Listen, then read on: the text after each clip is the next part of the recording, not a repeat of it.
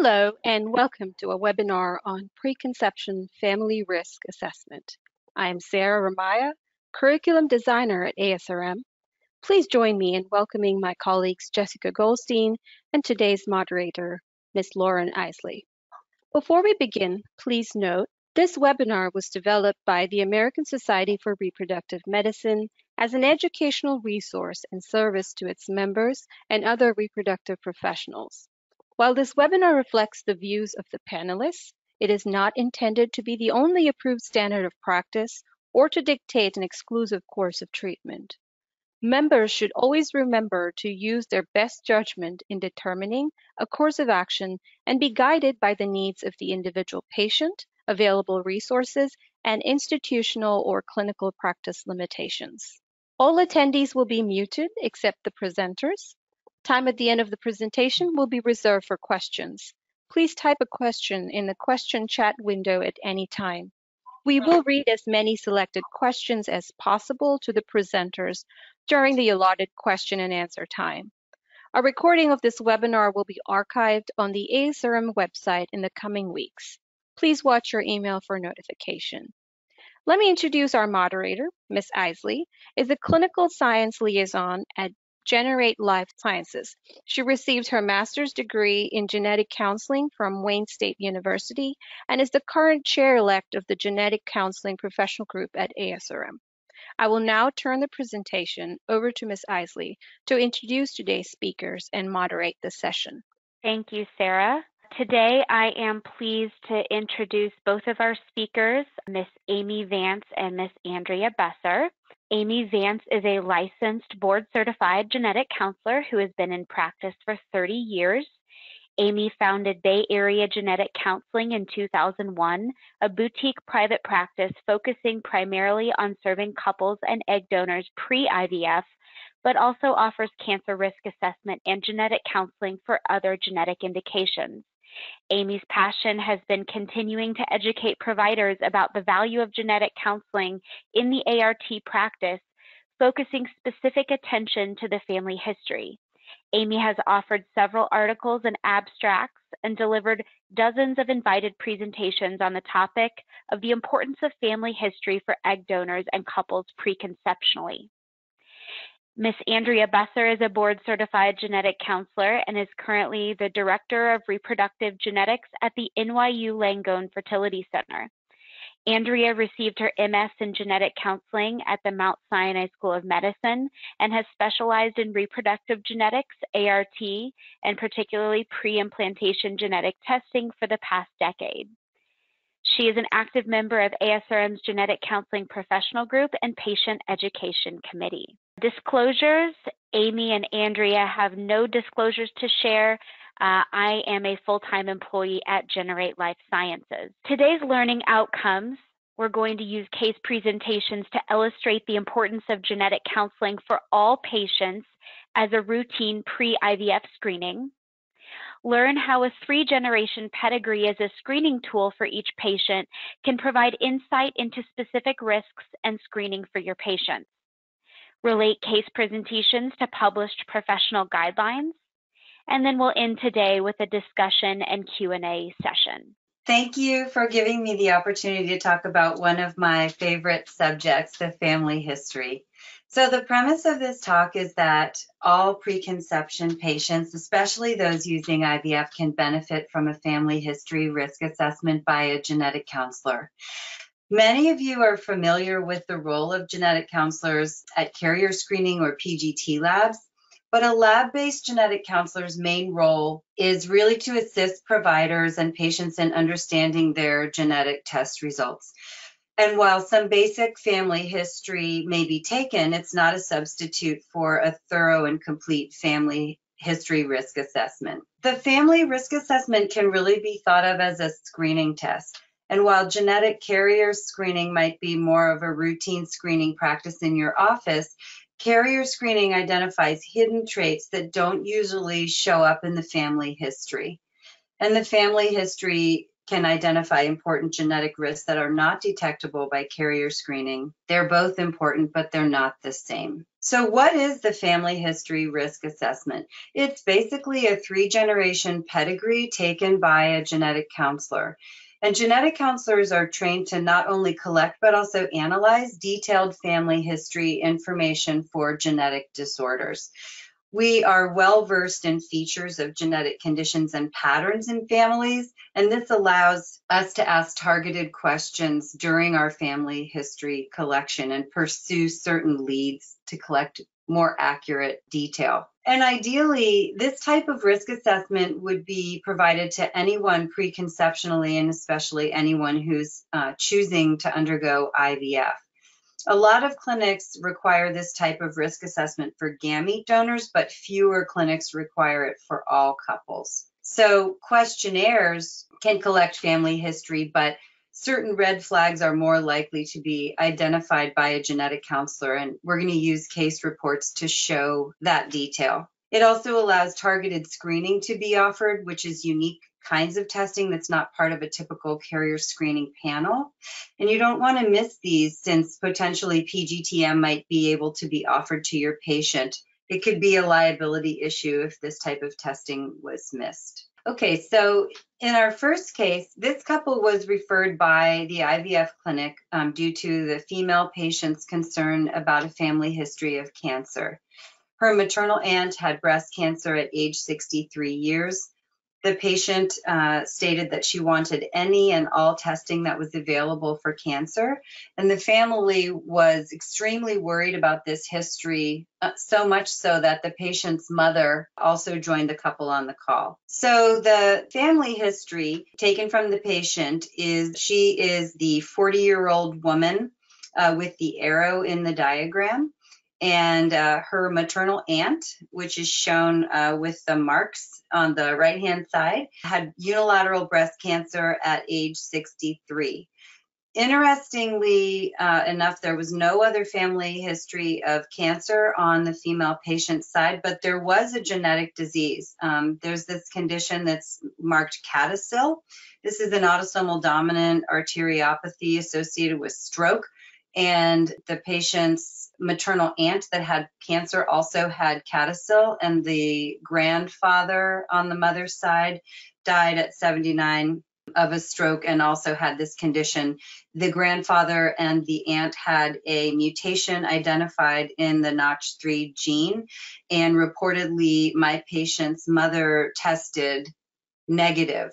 However, it would be very important to, I rigorously took this family history looking for cancer, but also looking for other types of genetic conditions. And this is a single gene condition inherited in an autosomal dominant fashion that you would not want to miss, because if the patient's mother hadn't been worked up, this would be very important. So the patient herself has a very low risk for cancer, but since she was interested in, quote, any and all testing, we did discuss what testing would look like.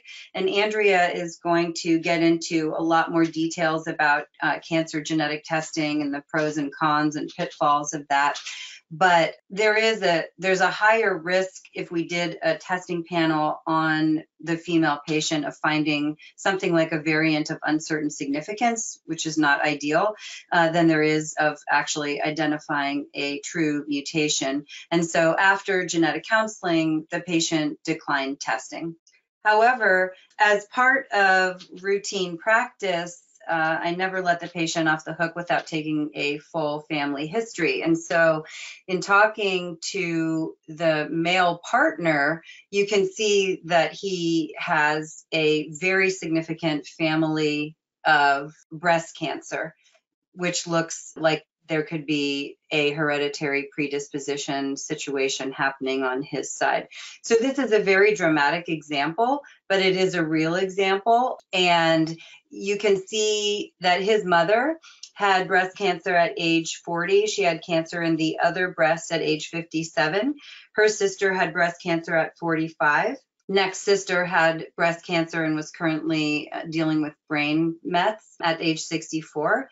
Then the next sister had breast cancer at 56. The male patient's maternal grandfather died in an accident at age 36, so his history is somewhat limited, but his brother had brain cancer and died in his 50s. His daughter had breast cancer at 63. His sister had breast cancer in her 40s. Both of her daughters had breast cancer in their 40s. And the great-grandmother had, quote, lung cancer, but it wasn't clear. Potentially could have been breast cancer that was a metastasis to the lung. And then on the grandmother's side, she had sinus cancer but was a smoker, and she had an aunt who also had breast cancer. So obviously there's a lot of cancer. Some of the hallmarks in this family are that there's multiple generations, young ages, bilateral cancer, cancer that's similar. And so it doesn't take a geneticist to see that this looks like a high-risk family. And so if there were an autosomal dominant cancer predisposition gene in this family, then the male patient's risk to have inherited it, if his mother in fact had that, would be 50%, and the risk to his offspring would be 25%. So the couple came to me originally interested in workup for cancer for the purposes of PGTM. And so in talking about this family history with the couple, really the best person to offer testing to is the male partner's mother, since she's the closest affected relative. She had had testing in 2015, which was negative. There was a panel of tests that she had, but there are a few more genes on the newer panels, and there's a little bit better technology available in terms of looking for deletions and duplications in those genes. And so in order to obtain a new panel, we talked about the male partner's mother either reaching out to her original genetic counselor, or she could have a consultation with me.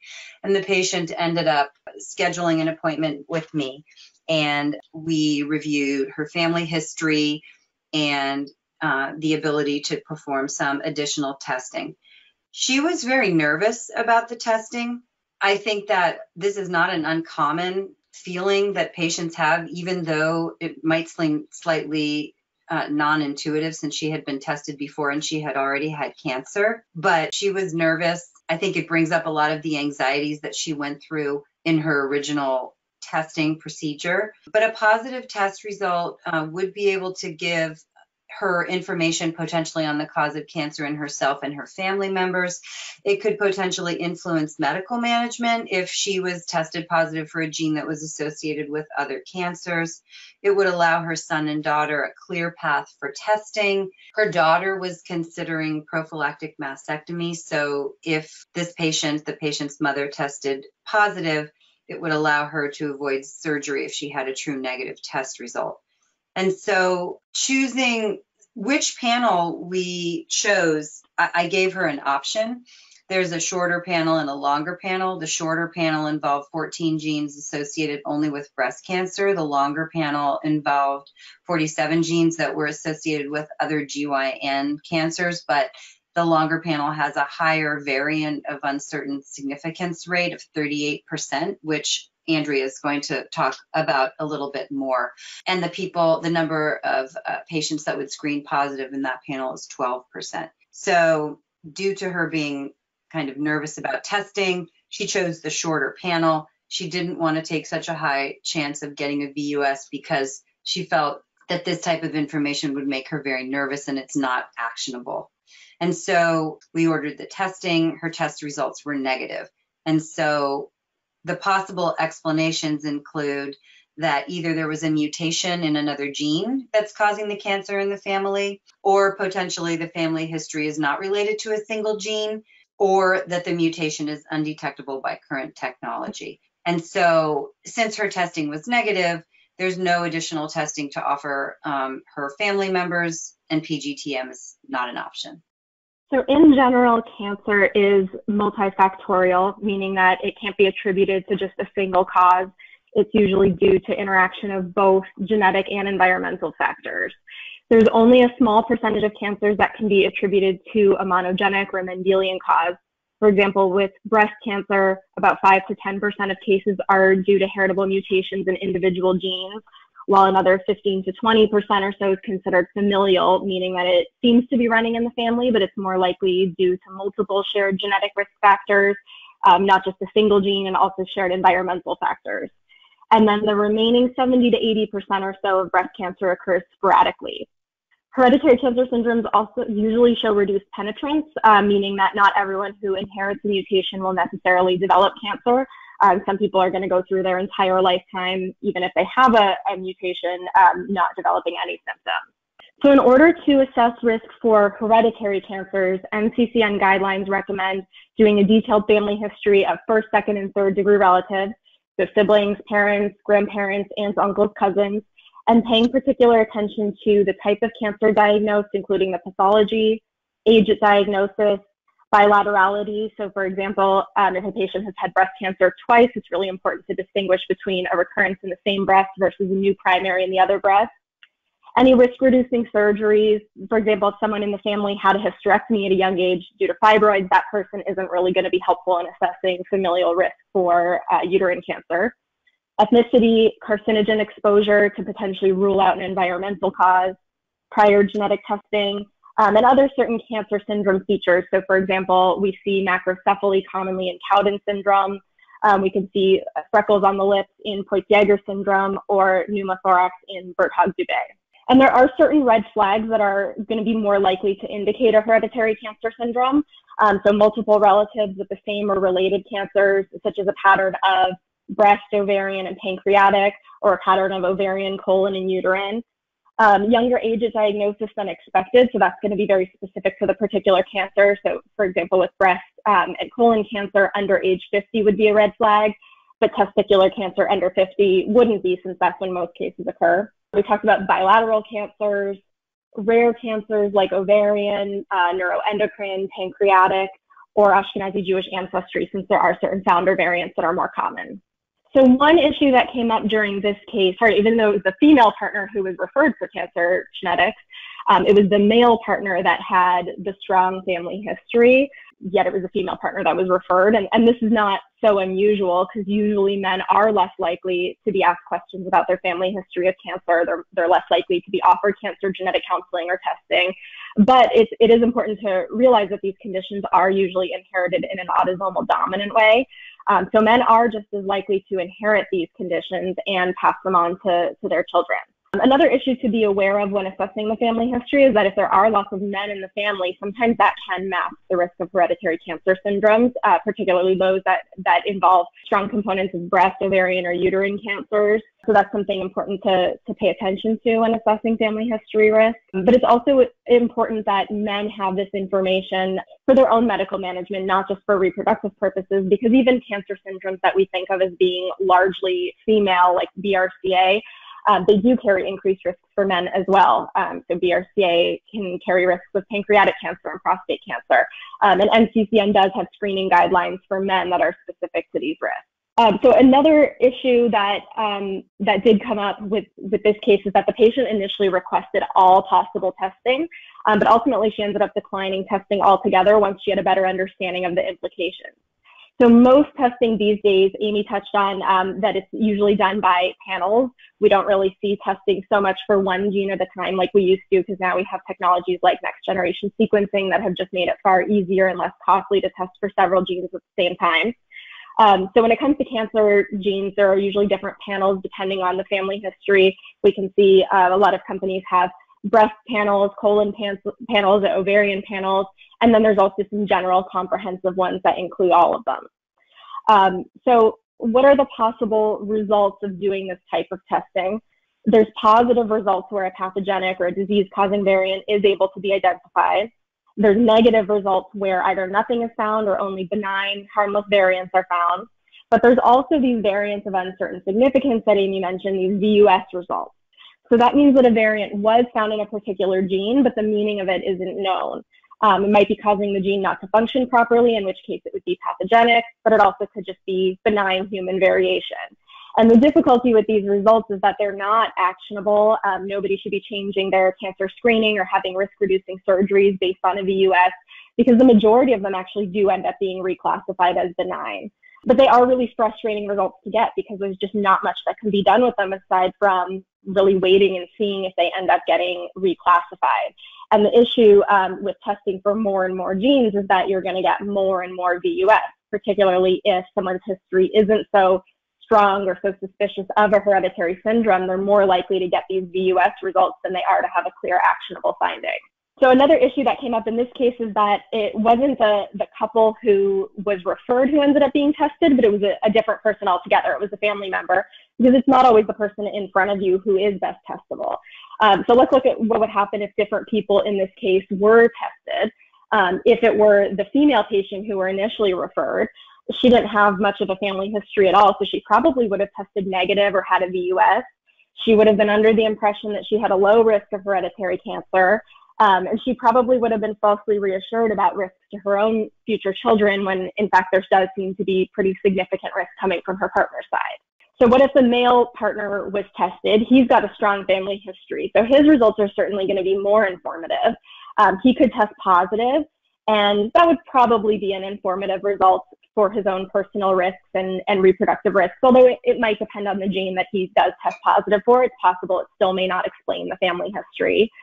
If he tests negative, then that's a result that's not going to be informative at all, because we aren't going to know if there's just no hereditary cancer risk in the family. Maybe those are all sporadic cancers. Maybe they're related to shared environmental factors. Maybe it's that familial clustering and there is no syndrome, or maybe there is and he just didn't inherit it. So he could end up being falsely reassured by a negative test when in fact there may actually be a hereditary cancer syndrome in the family that just hasn't been found yet. It wasn't part of that test. Or it could be a hereditary cancer syndrome in the family and he truly tested negative, in which case he would be at low risk, but we wouldn't know.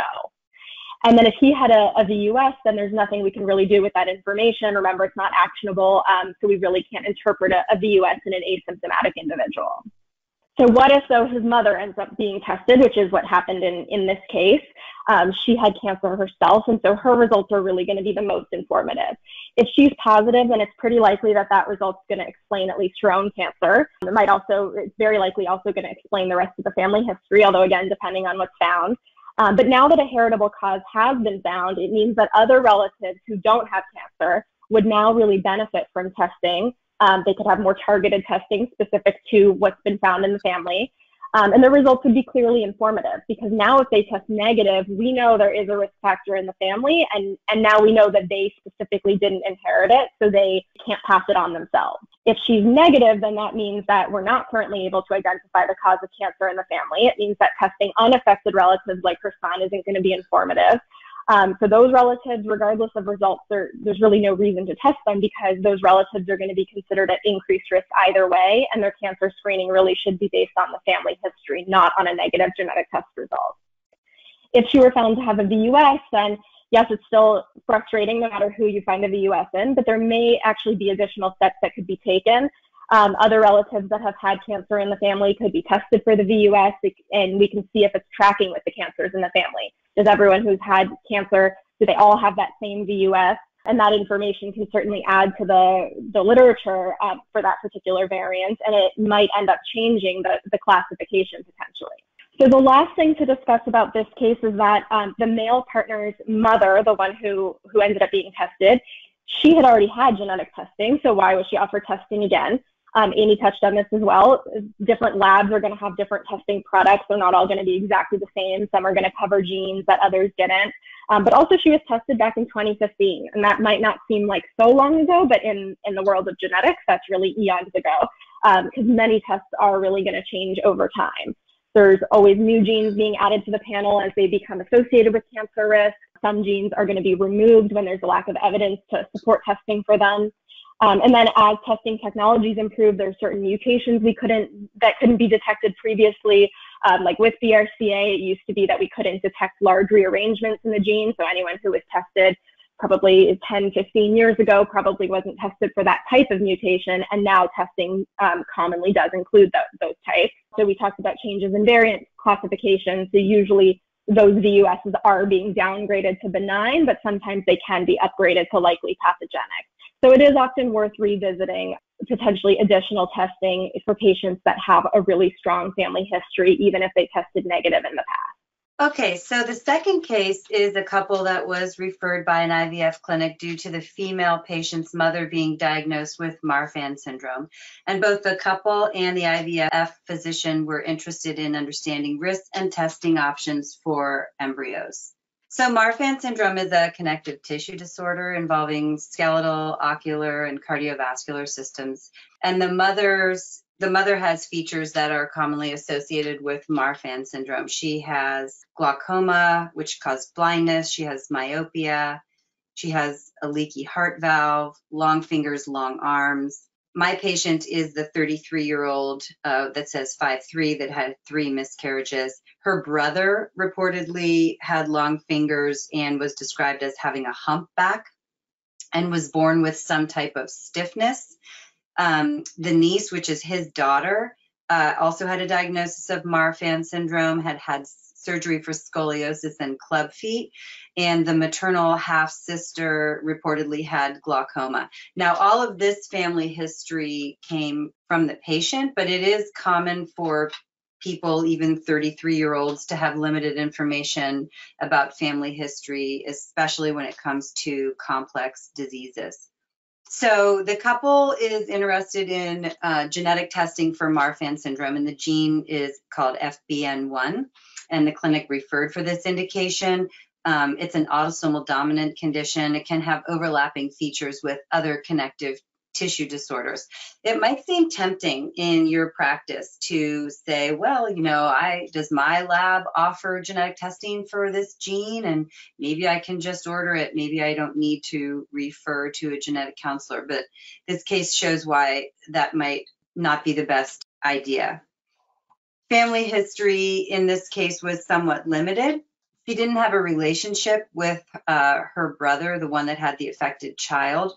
And when I was taking the family history, I requested follow-up on the diagnosis of the stiffness because this was congenital in the patient's brother at birth. And so the patient followed up with her mother and came back to me that the brother was diagnosed with a condition called congenital contractural arachnodactyly. This condition is a connective tissue disorder. It's caused by a different gene, FBN2, not FBN1. It causes contractures, which are permanently bent joints. It causes kyphoscoliosis, which is the humpback. It causes camptodactyly, which is permanently bent fingers or toes, and a pectus, which is an overgrowth of the ribs. So in my mind, the patient's mother and the niece were diagnosed with Marfan, but there's no documentation available. And to me, it was unlikely that there were 2 different conditions in the family that were closely related. So I recommended genetic counseling and testing for the patient's mother. So in taking the family history from the female patient's mother, she was able to provide more information. So she now has the arrow, and she is the dark colored in circle. She's 65. She, again, has glaucoma, long fingers, long arms. She also has rheumatoid arthritis, which is probably unrelated. Her last echocardiogram was 27 years ago. She has mitral valve prolapse, elbow contractures, which was a new piece of information, and she had bilateral knee dislocations, which was originally how she was diagnosed with Marfan syndrome. She has a brother that had dislocated knees. She has a sister that had kyphoscoliosis. She had another brother who died of a heart attack at age 55 with contractures and long fingers. Her father had glaucoma, pectus, kyphoscoliosis, strabismus, high myopia, and elbow contractures. And then her son, which was diagnosed with CCA at birth, his daughter had no new additional features, but his son had retinal detachments at age 12, and the maternal half-sister had a possible clubfoot. So when I look at the pattern in this family, it really doesn't look like they have Marfan syndrome. It looks like they probably all have CCA. And why is that? It can happen because it seems that the person who made the diagnosis in my patient's mother was not a clinical geneticist. She didn't know who the physician was, but the diagnosis came in light of the dislocations, and whoever the physician was made this diagnosis in a room full of physicians, but didn't really provide any follow-up, didn't really provide her any guidance in terms of cardiology follow-up, since she hasn't had an echocardiogram in 27 years, and patients with Marfan syndrome are at risk for aortic rupture. So it's hard to know why the diagnosis of Marfan syndrome stuck, but it's possible that it's because no one really looked at the full family history and took into account her son's diagnosis of CCA. So I offered genetic testing to the patient's mother for FBN1 and FBN2 because there was this diagnosis of Marfan syndrome, and we can test for both genes. I didn't offer the full connective tissue panel, which has 24 genes, because of the risk of the US, which we've talked about. We can test for the first 2 genes. If they come back positive, we have an answer. If they come back negative, we can reflex to the other 22 genes and see if there is a different diagnosis. We talked about the echocardiogram. The genetic testing will not only hopefully be able to answer a question about what her actual diagnosis is, but will allow her to get the proper follow-up based on what the features of that particular disorder would be, most importantly for her cardiology. If a positive test result is received, then I can order testing for my female original patient. And if she is positive, the couple can choose to have PGTM. My patient has no features, and so possibly she would test negative. The case is still ongoing and the results are pending.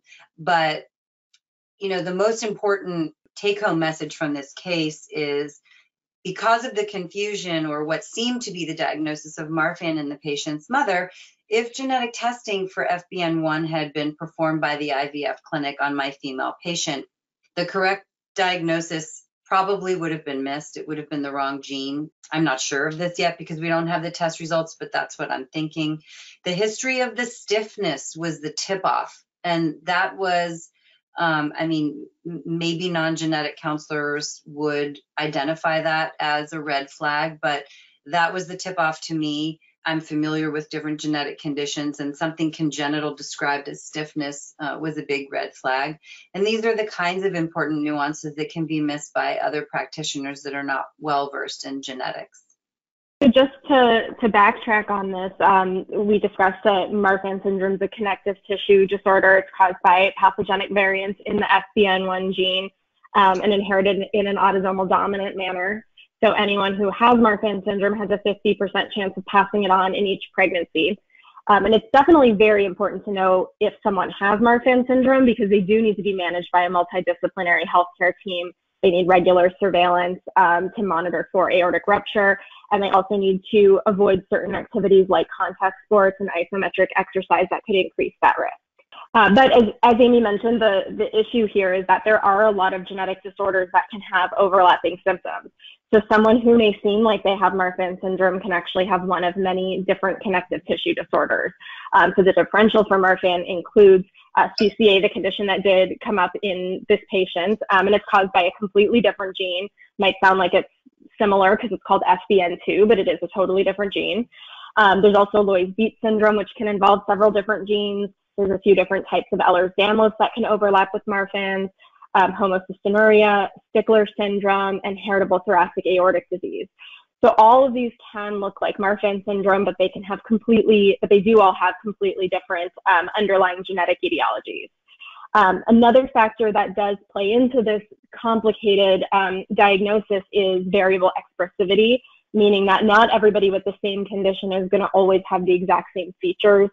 Different people can have different symptom severity, so that can certainly complicate things when trying to make an accurate diagnosis. So why is it so important to distinguish between all these conditions if they're really so similar? Well, if the patient in our case was tested for Marfan syndrome, just based on her reported family history, she would have been tested for the FBN1 gene, and she would have tested negative. So then she would have been under the impression that, one, she doesn't need any kind of medical management, and two, that she can't pass on that condition to her children if she tested negative, when in fact she may still have an FBN2 mutation, but she wouldn't be getting the medical management that she needs, and she would still have a 50-50 chance of having an affected child, but wouldn't have been able to be offered PGTN. So it's definitely very necessary to know exactly what condition we're dealing with to make sure that the patient is being counseled appropriately about the risks for themselves, for family members, and also to have all available options for managing reproductive risk. So the last thing we wanted to touch on about this case, and this is kind of bringing it back to sort of where we started, is there is a very common misconception that all genetic testing is the same. I hear a very common phrase often from patients who say, I was genetically tested, as if there's this one-size-fits-all genetic test that just covers everything that it needs to. And this comes up particularly in the IVF clinic because most patients are being offered expanded carrier screening. And that's looking at somewhere between usually 100 to 300 genes, which might sound like a lot, but when we think about, we've got about 20,000 known genes. So ultimately it really is just a drop in the bucket. Also, carrier screening is usually focusing on autosomal recessive conditions where both partners need to be carriers.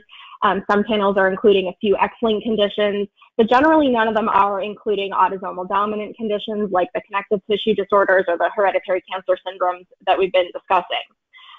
Also, carrier screening differs from diagnostic testing, not just in what it covers, but also on the technical level.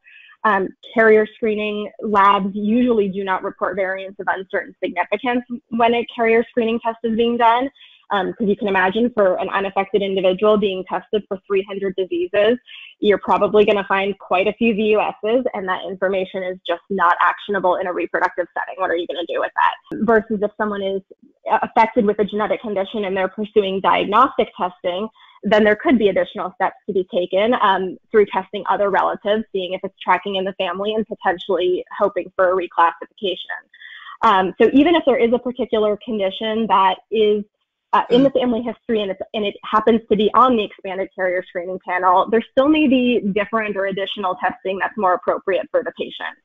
So overall, genetic testing really, it can be a useful tool, but it's best used in conjunction with detailed family history information. It just can't replace family history altogether. So there's nothing special about these particular patients or these particular cases. They exist in every practice. Unfortunately, many patients have significant family histories that are unrecognized by their primary care physician, either because they hadn't asked detailed enough questions or they never updated the patient's family history. There are all kinds of risk factors lurking in family histories, and I believe that the best practice is really to start with the family history evaluation for all preconception and IVF patients as a routine screening tool. I can give you an example. I've had over the last 20 years, 3 different patients when I've done a pre-IVF family history analysis and identified cancer risk, made recommendations for surveillance prior to starting their IVF, like a colonoscopy or a mammogram, and I've had 3 patients that actually have been identified to have cancer that needed treatment in order to then start their IVF cycle later. So you could save a life. It's just so important. And there are plenty of genetic counselors to help fill this need. I've heard before, oh, genetic counselors are hard to find, they're busy. We're not. We have time. We can, you can contact one of us. You can contact the genetic counseling professional group through ASRM. You can look on NSGC's website for Find a Genetic Counselor. There are lots of genetic counselors in private practice or who do contract work that you can access to fill this need in your practice should you desire that. So I recently coincidentally published an article in the Journal of Assisted Reproduction and Genetics, and it has 4 additional cases that are similar to this if you're interested in reading more about that. So I'm going to pass it over to Lauren now, who will start the Q&A session.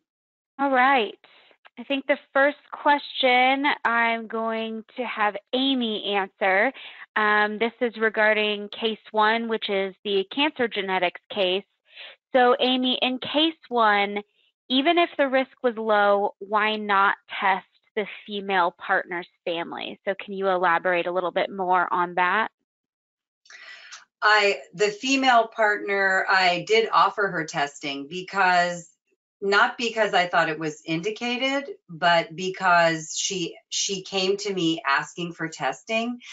And the way I look at it, patients are able to access this type of testing through a primary care doctor or even sometimes on their own.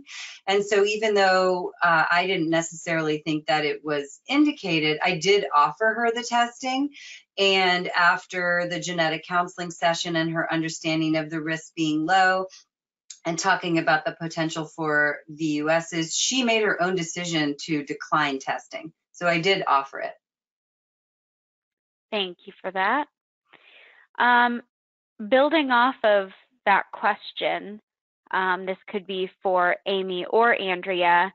Can you go into a little bit more detail on why someone would maybe decide not to undergo cancer genetic testing, even if they technically met those NCCN cancer testing guidelines?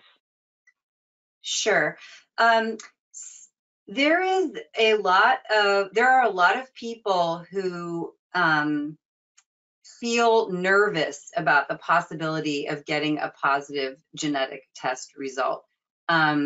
I have had patients who have had significant family history or personal history of cancer that have ordered a test and gone so far as to want to cancel the test after it was in process just because they were anxious about getting the test results. So sometimes patients would prefer to just be monitored as though they were positive rather than get an actual test result that was positive.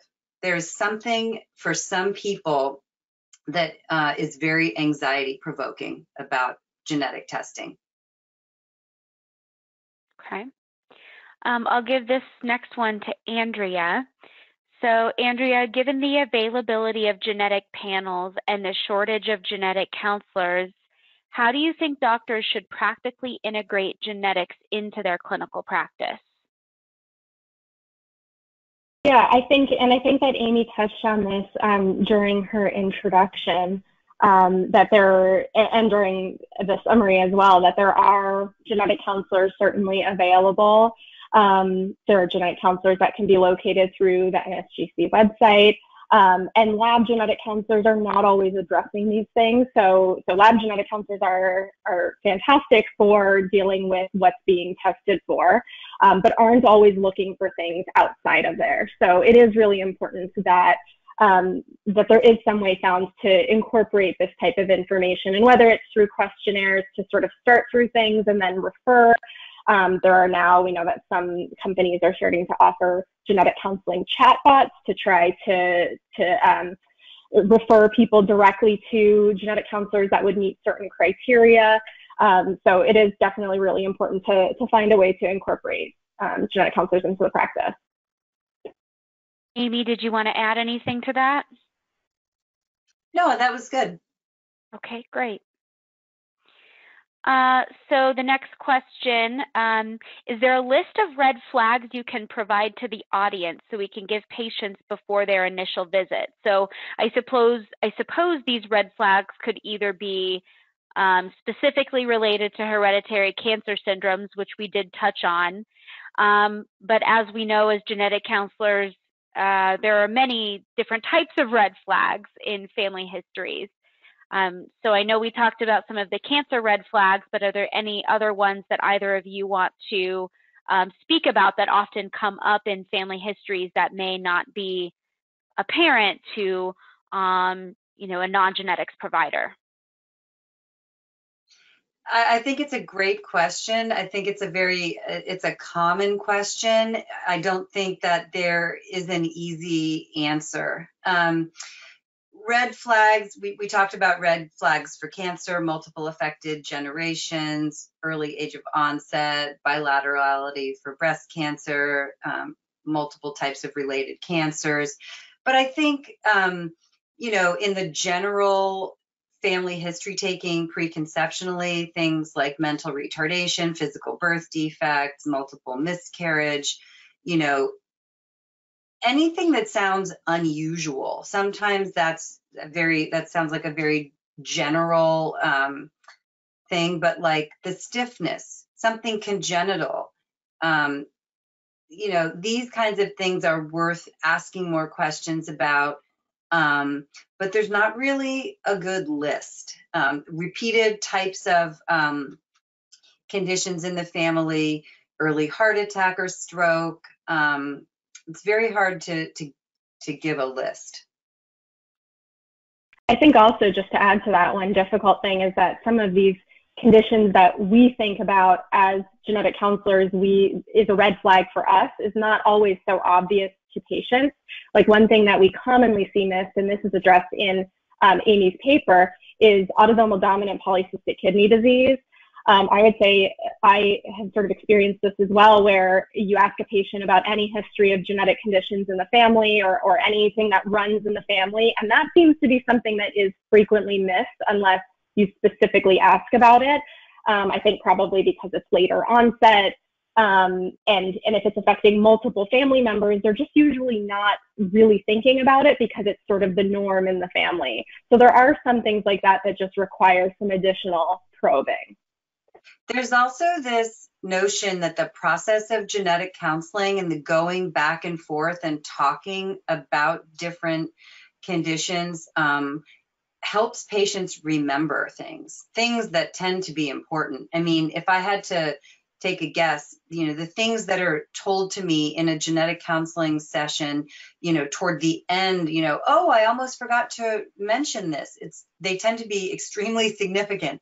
So there's something about just the process of talking about family history that can, you know, provide this information. Great, thank you. So this next one is a really good question. It's a loaded question, so I'd like both of you to weigh in on this, since you're coming from similar but different patient experiences.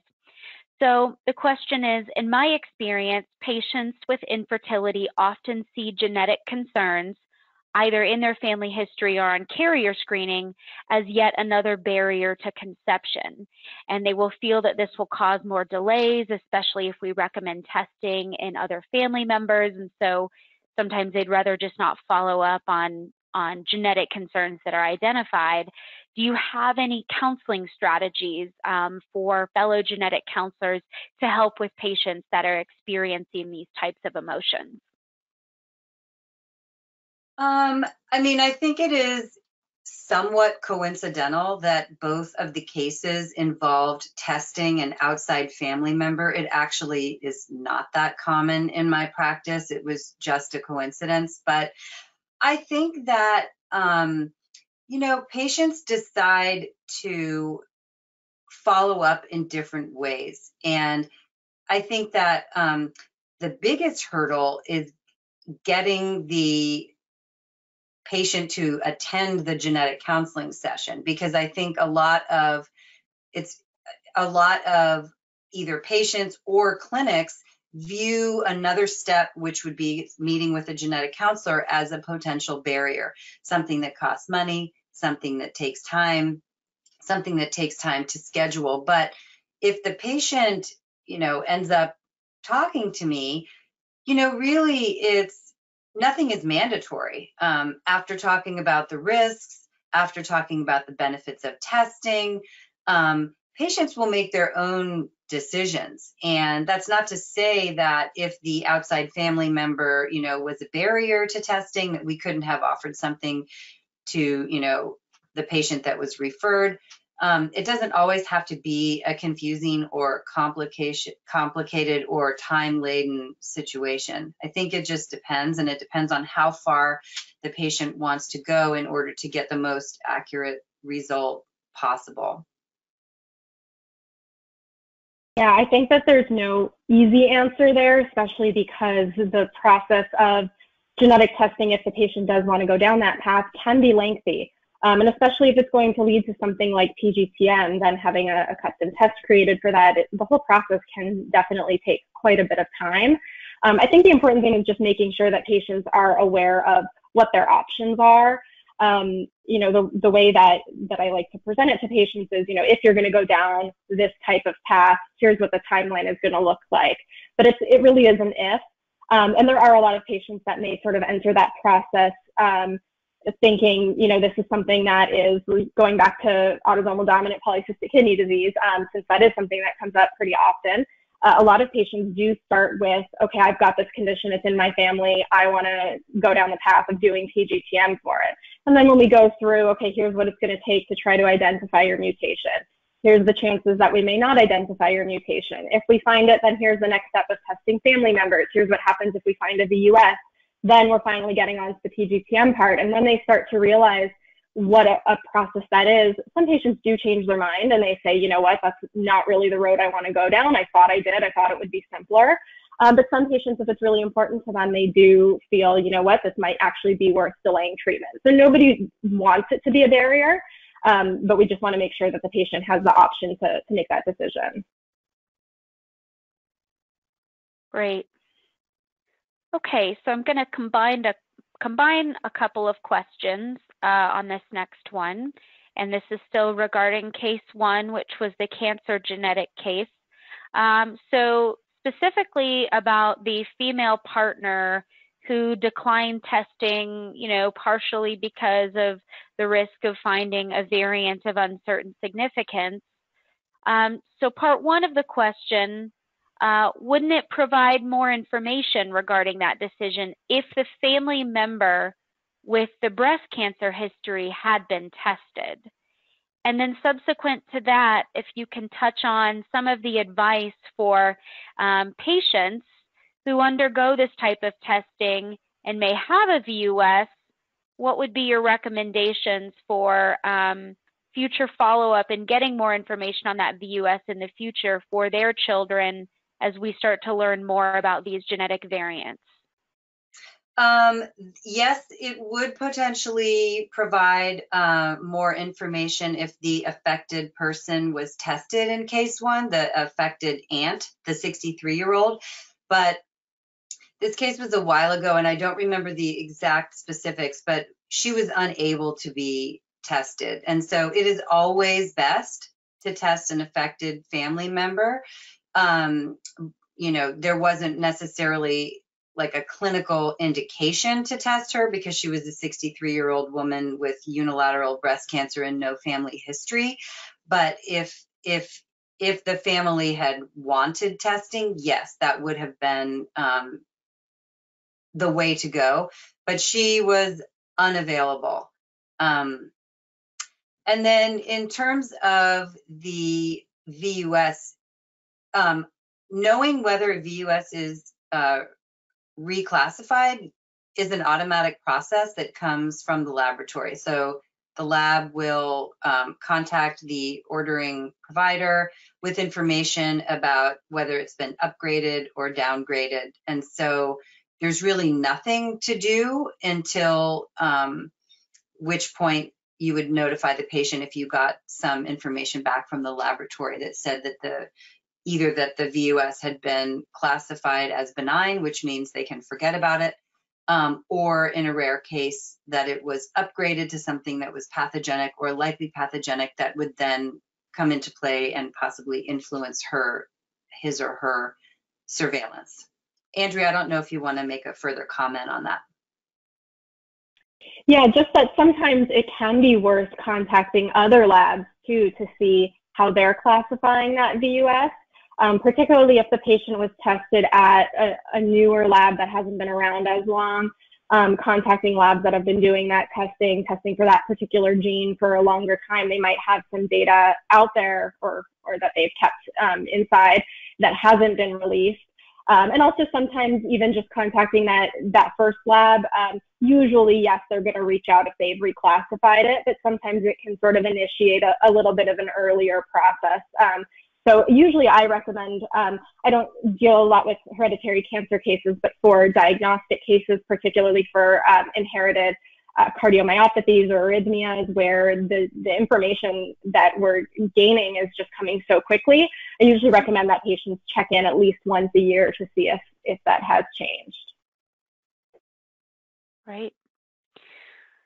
All right, so this next one, this is something that comes up often, and this is kind of related to family history risk assessment in gamete donors.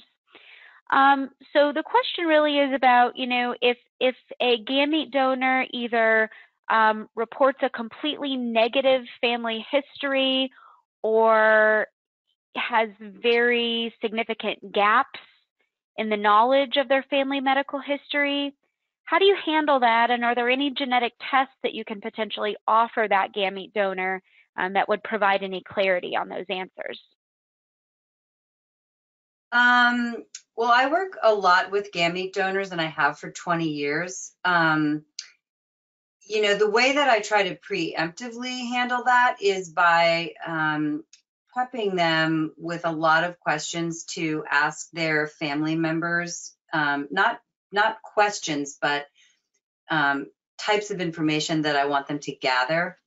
And I do expect them to go back to family and ask general and specific questions. I send them a long email so that our conversation is as productive as possible. And then when I'm asking questions, I do the same type of intuitive look at the family history. If there are red flags, I ask for follow-up.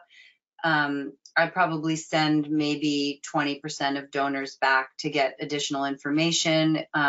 It's more common that gamete donors versus someone in the intended parent category would have missing or kind of what sounds like erroneous or mixed up information about their family history. So I have this process that I've kind of developed to try to get as rigorous of a family history as I possibly can. So very few gamete donors that I do an evaluation on have like nothing in the family history. So the process seems to work pretty well. In terms of testing, there's not really, genetic carrier screening, don't forget, is mostly testing for recessive conditions. And so those conditions don't show up in the family history. So like sort of ordering a panel of carrier screening on a donor isn't really going to provide information about the family history. And there's not really any short list of genetic tests that either can or should be ordered for or offered to a gamete donor, because if you're talking about screening for autosomal dominant, things like cancer and things like that, if you got a positive hit, you would be making a pre-symptomatic diagnosis, and that's not why the gamete donor was referred. That's not why she came to you.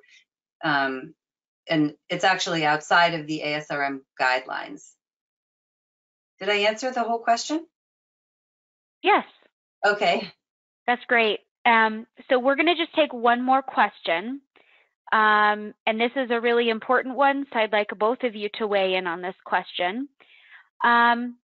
The question is, I work directly with reproductive endocrinologists, many of whom do not utilize genetic counseling services for their patients, though they need them. It seems that many providers do not know the difference between laboratory and clinical genetic counselors and their roles. I would love to increase IVF docs' awareness of the need for family history review and a non-lab genetic counselor that patients can access.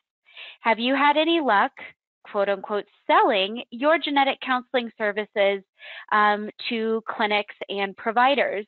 And if so, how have you done this? Do you want me to answer, Andrea, or? Yeah, go ahead.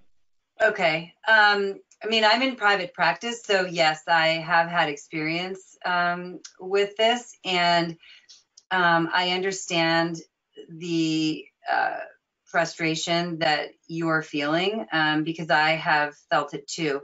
I think that what I have done over the last 20 years is to try to be the best genetic counselor that I can be, and in the reports that I provide to agencies or IVF clinics to try to let them speak for themselves and to outline exactly the reports themselves are the marketing material, because just marketing to IVF clinics I haven't found to be overly helpful, other than just getting a name out there that in the future, if there was a need for a genetic counselor, they may remember that you had sent them something.